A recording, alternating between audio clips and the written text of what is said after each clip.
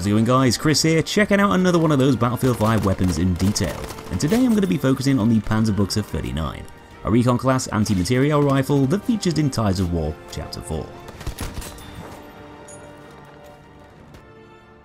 With the Germans having to rely quite heavily on their huge tank-of-air rifles to counter British land ships appearing on the Western Front during the later stages of the First World War, tank hunting weapons became an ever-growing necessity, with land vehicles becoming more advanced when used for combat. This was especially apparent in the late 1930s, with tanks soon to be a very important aspect of World War II. And with the threat of armoured warfare looming, this led to designers going back to draw inspiration from the earlier tank-of-air rifle, and essentially try and update it for the then present day. The Panzerbüchse 38, aka the PZB-38, was the result. A pretty complicated single-shot weapon that was quite difficult to manufacture, forcing it to be further developed very shortly after, leading to the Panzerbüchse 39, which retained a lot of the same aspects as the last model, though now featured several improvements, such as attachable cases containing ammo, helping the gunner to fire faster, due to that ammo being quicker to access. During the earlier stages of the war, when the PZB-39 was being used, the tank armour it was up against was quite thin, so it was actually pretty successful, capable of punching through said armour and doing what it set out to do effectively, up to a certain distance anyway.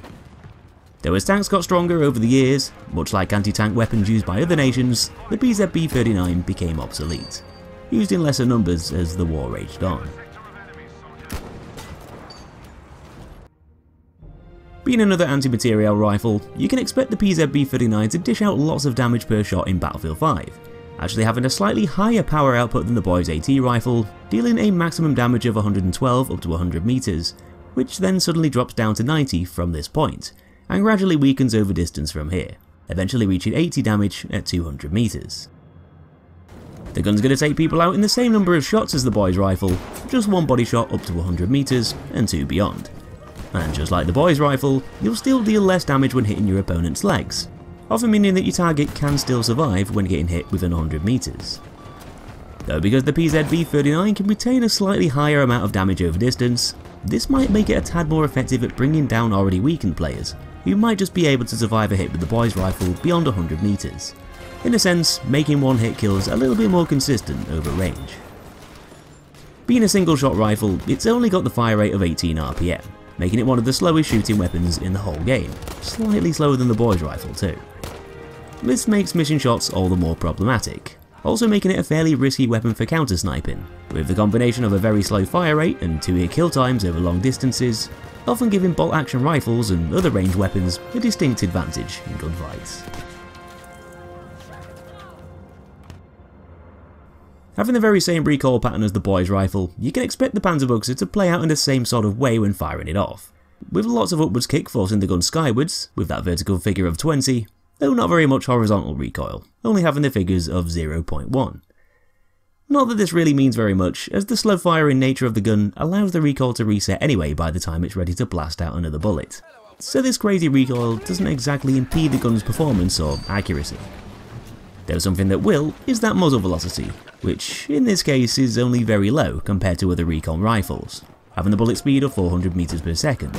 once again matching up with the Boys rifle, despite being much higher in real life.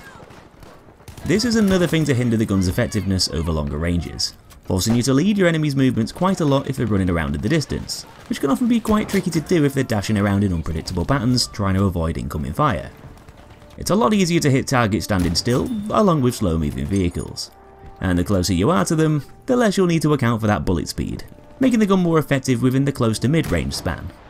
especially with bullet drop being a tad higher than the standard rifles, sometimes causing your shots to hit your opponent's legs, denying you of those one-hit kills.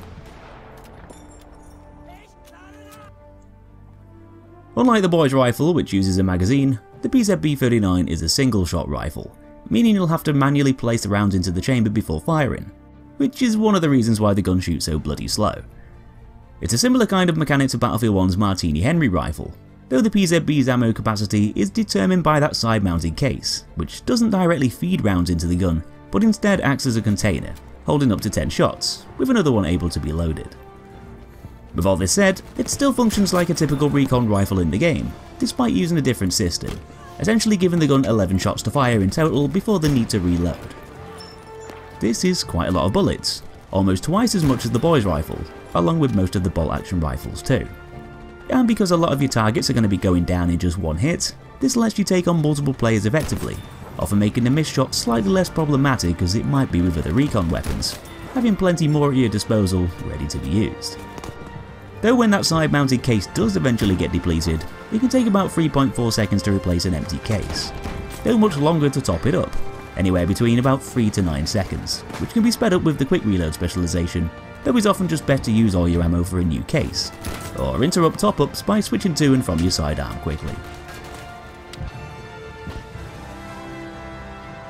Onto the specializations next. The PZB-39's got the same ones as the Boys AT rifle, with slings and swivels at the top left, reducing deploy times, and recoil buffer at the top right, lowering some of that wild kick. Because the recoil doesn't really play much of a role regarding the weapon's performance though, and with it still being quite high with the recoil buffer applied, I find slings and swivels to be much more useful for switching to your sidearm and gadgets. Also a good one to make reload cancelling more effective, when you're topping up the gun's case. In the middle section, you'll be able to find the flashless propellant and machine breach on the left, reducing muzzle flash while ever so slightly increasing the fire rate, while on the opposite side, you'll find variable zeroing along with quick reload, letting you zero the gun to assist with sniping over long ranges and slightly cut down those reload times. None of these are going to offer any huge improvements, though I tend to prefer going down the left side and giving that fire rate a slight buff, with reloads never really being too much of an issue, down to the gun holding so much ammo at a time in that side case.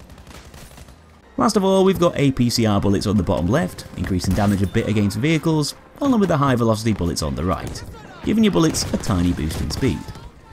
If you have a hard time leading targets over distance, then high velocity bullets might help you out a little bit here, though that muzzle velocity is still going to be pretty low. So I like to run APCR bullets just to make it a bit more deadly against light tanks and jeeps, though I guess this choice really just depends on how often you like to take on vehicles as you play.